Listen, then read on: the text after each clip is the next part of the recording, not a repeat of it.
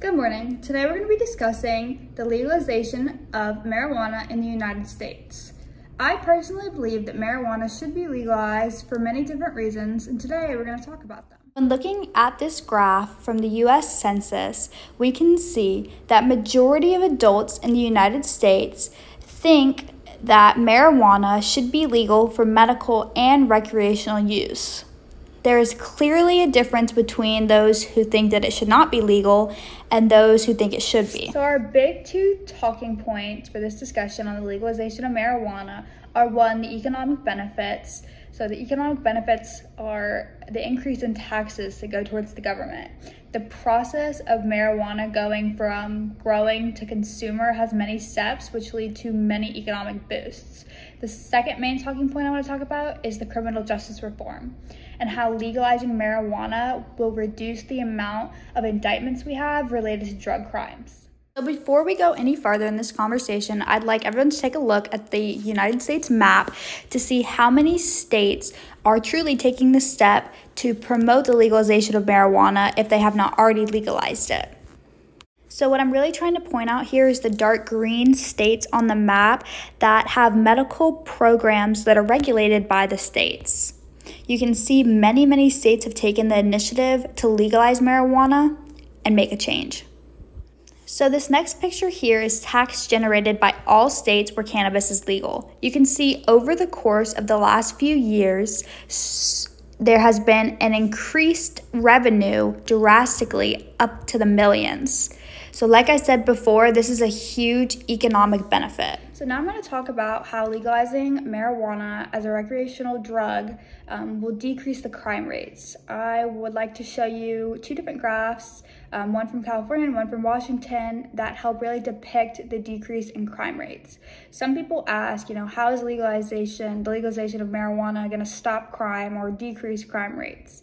And all I have to say to that is that marijuana and other drugs will always be a part of America. It's part of our society, and it has been for the last few decades. And so by legalizing it, we're taking away some of the danger that comes with it. We're reducing drug trafficking and drug mules and, people fighting over the selling and buying of drugs. And by allowing it to be legal and allowing people to be able to go into a store and buy it for recreational use, we're taking away some of the pressure of people selling it on the streets and all of the crimes that come from that. What we're looking at here is the crime rate percentage in Washington, and in a second it's going to drop down and show you the years. So here we see multiple different spikes for multiple different drug epidemics. And so what we're looking at is we have a very obvious decrease as the years go on, and we're ending in 2015 where we had a fentanyl epidemic. But as you see, around 2010, when it was at its lowest point, that was when the legalization process started in Washington. So clearly, it is very hard for states and the U.S. as a country to control our drug epidemic, but clearly the legalization of marijuana made some impact. So the next graph we're looking at here is from Colorado, and it is a little blurry, but we're looking at the dots amongst the lines, and you can clearly see a decrease in the drug-related crimes throughout this decade. So in 2012, Washington, Colorado both legalized recreational use of marijuana, but they started in 2010, and that's where you start to see a real drop. So Colorado was one of the main first states to start the legalization process, and that's why I feel that we see such a strong decrease.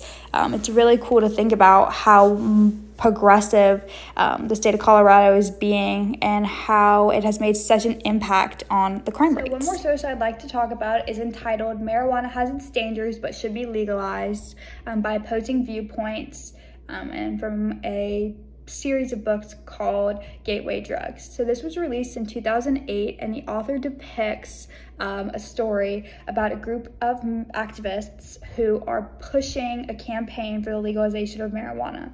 And I'm going to read a quote out of that article that was really touching to me. So the author writes, "Our campaign worked. In time, the law was changed and cannabis was reclassified, making possession barely against the law. I'm glad about this because I do not believe that we can ever contain the drug trade by outlawing the users and allowing criminal gangs to control the supply. So I really like this quote because I think that it solidifies a lot of the things that I have said in this presentation. One of those main things being that we will never be able to control the drug trade in the United States if the government does not take back control and legalize marijuana. Gangs all over the world and criminals have always controlled the processing and selling of drugs, and by the government legalizing it, they're taking back that control and also making a crazy amount of revenue through taxes. So all of these benefits, come back to, is the country ready to legalize a recreational drug? Are they ready for the US to have access to that? And we're starting to see an increase in states, and more people are talking about how beneficial it is.